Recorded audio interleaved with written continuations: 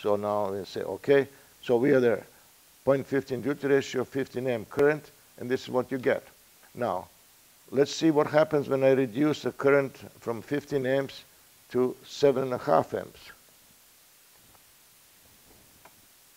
Sorry, not 75, 7.5 amps. Just in half. Okay. Watch the yellow waveform. Start at 0, and what is peak? The peak is at 15 amps input, peak is at 30 amps, right? Now, when I click here and measure it, you know, I was just having too short interval, so I had to go to get to the steady state. So here's the steady state. Do we agree that now this is now at about 15 amps peak, right? Why is that good? We eliminate discontinuous conduction mode, so it's always light load, no. And what is going to happen when the current is going further down? When DC load current goes down, what happens with it? It goes down directly proportional to it. Here's my new concept.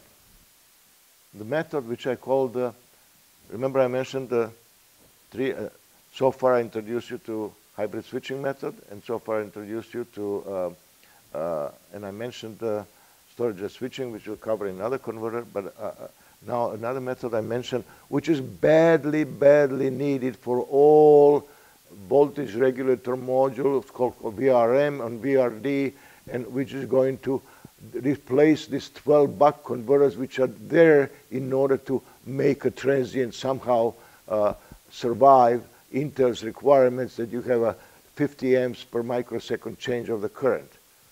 Did you see what happened here?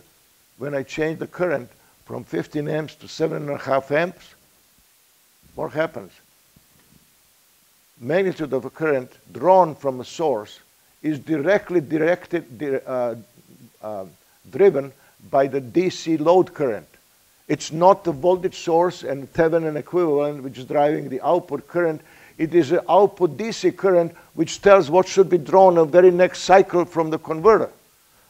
In one cycle, I get my transient response. I don't need a 12 buck converters. You understand?